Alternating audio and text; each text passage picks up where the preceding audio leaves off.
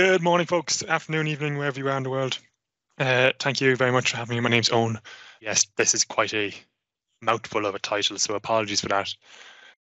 Yeah, so I wanted to showcase a scenario in Microsoft Teams development that we've been working on that, while it's possible today, it's not something that's like immediately obvious from the documentation and samples that exist. But before I run into our new sample, let me quickly summarize some key building blocks that we're using. So conversational tabs is something that has existed in Teams for a while and allows you to create a conversation around a sub-entity or tab inside of a Microsoft Teams application in your channel. So in the left-hand side here, you'll see an image where you can have a conversation about the content in the tab, essentially. This is done using the Teams JavaScript SDK, and it's a simple way to add collaboration to your app. But one kind of issue is it's kind of like a fire and forget, where like the ISV or the app might create the conversation, but then the conversation happens without the ISV being aware of it or even like getting much to a say inside of it. But one of the key things it does allow you to do is that it allows you to pass in a conversation ID, and this is used to help reopen a conversation in the future if somebody comes back to the entity and the sub-entity in the future and you want to talk about the conversation again. Oh, sorry, one thing I forgot to mention, this conversation actually takes place inside of the channel. And so any in the channel's posts, you can see this conversation also. And so it allows for like a communication to be specific to a sub-entity, but available to the entire group. And this conversation idea we're storing is useful in our POC that we'll see in a second. The other thing that I want to talk about is bots and Teams. And if you're aware of any sort of Teams apps, I'm sure you're aware of bots. And they're very useful for creating and responding to conversations, activity handlers, sending text, cards, images, emojis, etc. But again, it kind of focused on responding to events rather than creating them, and that's perfectly fine. It's very useful for a lot of scenarios. But one thing we wanted to handle in that proof of concept is actually creating conversations without having a bot being invoked directly. So bots and Teams are built in the bot framework, and you can create conversations directly using the ConnectorClient. You are the server behind the bot as associated with the bot framework. And so our proof of concept, we wanted to create a proof of concept that allows you to have a conversation about an event that happened externally. And then you can have context about that inside the tab. So an example of this that might be implemented is like an omnichannel support, where you got a support channel, and each support inquiry ends up in a specific channel in Teams. You can open up that inquiry, have a chat about the inquiry, and on the left-hand side, you can have more context provided. Or maybe you do this with job applications, where each candidate's application can be visible as a conversation, and you can view the CV in the left-hand side and talk with your managers and recruiters in the chat in the right-hand side. Or even like instant management, where you have a new conversation for each incident, and you can view details and graphs about the incident in the main tab. Not that I recommend using Teams as an incident manager. So from the building blocks that I was discussing earlier, you can get the service URL that we need to create a new conversation from the bot install activity. You can create a conversation using a bot client. You can send a conversation ID to a tab that is created from that conversation that you just created, bot client, to be used in the conversational tabs. And then you can open that conversation in a side panel. So these all things are separate kind of ideas, I suppose, but you can build them together into a great example inside Microsoft Teams. So let me kind of quickly showcase this, and hopefully this all works out. So this is a sample Teams channel I've got going. You can see we've got a few different channels. We've got a general channel that includes information about our sales tickets. We got a finance channel, just the final things, and we got an IT team that contains information about IT tickets. And so you can see here we got a few inquiries that I've created this morning just to showcase this sample.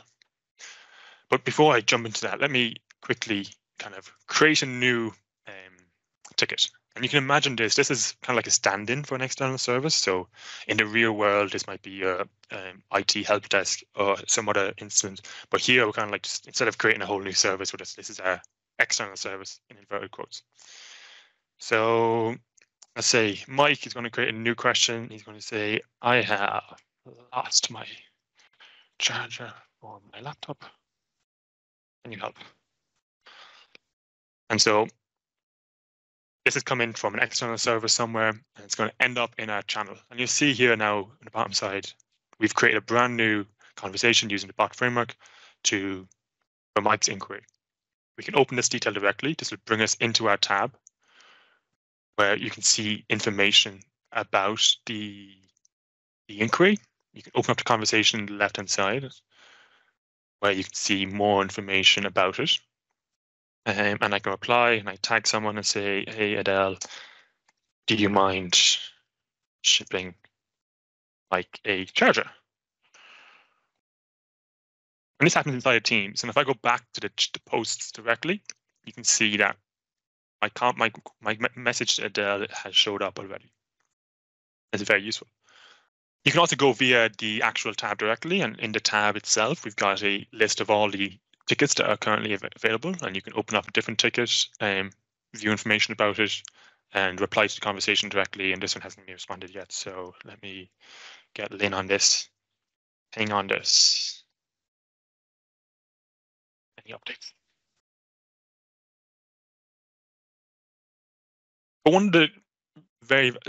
one thing about conversation tabs is that you can only create them inside of a channel. So a conversation tab cannot be created in a group chat or a personal chat or one-on-one chat. But what you can do is have a personal app that references conversational tabs directly. So in this scenario, we've got a conversational tab where our support technician is able to see all of the instance from every department that they are a member of. And we use this, to do this, we use Microsoft Graph. So we're querying Microsoft Graph to get the user's teams and the channels they're a member of. And we then use that information to filter out the support departments that exist to show that user, just like here are the tickets that are available to you. So this is very useful if you need to have a technician across multiple teams that's working with these things. And so the technician can open up a specific inquiry, open up the conversation, have a chat, and reply directly. And that conversation will end up back in the Teams channel where this post was originally posted. So you can see that ended up here. So that's very useful from a kind of single place of working for the IT admin. So we'll run through the code in a second, but just as a quick summary again of what just happened, is a simple workflow proof of concept. So on the left, you can see that a support request comes in for a customer. That ends up hitting an external endpoint or the external endpoint controller, where we create a new conversation for the request. And that conversation ID is stored along with the request in a database. Inside a Teams client, then you can view the conversation in a channel. You can open up the sub-entity or the specific request in the tab view by deep linking to it. And in the tab view, it queries the database for the request details and the conversation ID. So that can be opened up in the tab sidebar. This code is available today on the Microsoft Teams sample repository. But before that, I'm going to run through quickly the little pieces that kind of might be of most of interest to how this all works. To do this, I'm going to actually use a thing called CodeTour, which is available in the repository that is shared. And it's a very useful way of kind of jumping through the code simply. So when we first install the bot, this is using the on-team members added async method. We store information like the service URL. This is used so that we know how to send a create conversation request to the bot in the future. We store this along with the team ID. And so later on, when we have to create a new conversation, we say, what's the team ID? Okay, here's the service URL for that team.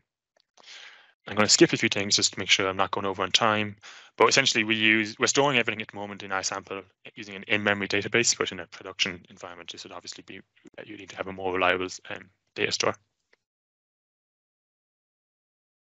Let's skip that.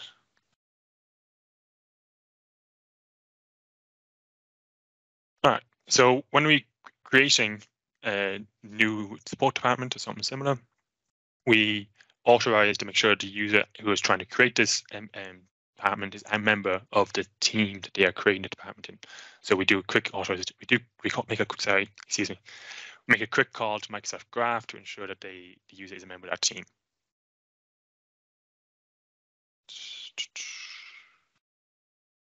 Yeah. No, this one, sorry.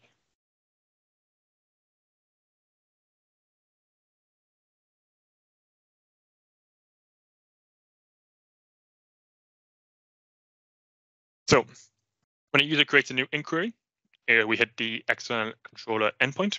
In here, we kind of navigate down through the code, but essentially we create a new sub-entity.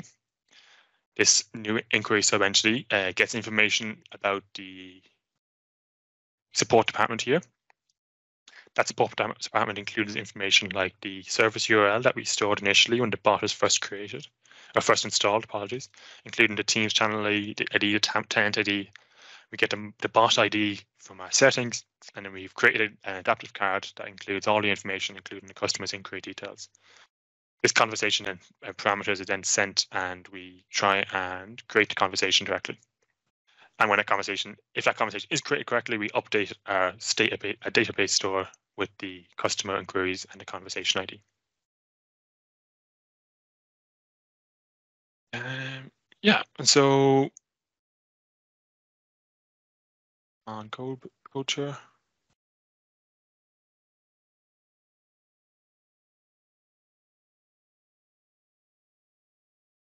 Sorry, I've kind of jumped the gun on a few points here. All right. In the front end, in our tab directly, we make a call. So if you need to actually load an inquiry or sub-entity into a tab, we make a call to our backend where we query the support department, the inquiry based on its sub-entity ID. As part of this query, we get a conversation ID returned, and that ends up calling this open conversation function. This is calling the Microsoft Teams SDK, and it's passing in the conversation ID that has been returned from the API. And this is how we actually can show the same conversation multiple times. There's a few things along in this setup that is also important to have, where you need to have callback handlers for when somebody closes the conversation tab directly using the X button. And that actually opens conversation tab. So you can have it all entirely in one big flow from start to finish, where you can create an external conversation, create an external inquiry that leads to a conversation being created, that leads to the inquiry being visible and the conversation created inside of a tab where you can reply, and you can have a lot of communication inside of Microsoft Teams there. Thank you very much. If you have any questions, feel free to throw them in the chat. I'll take a look at them. And thank you, David, for your time. Awesome stuff. And bonus points for the CodeTour. A lot of fans here for that. There's some questions in the chat, so just in the interest of time, I'll let you kind of cover those there in the chat. But thank you for the fantastic demo today.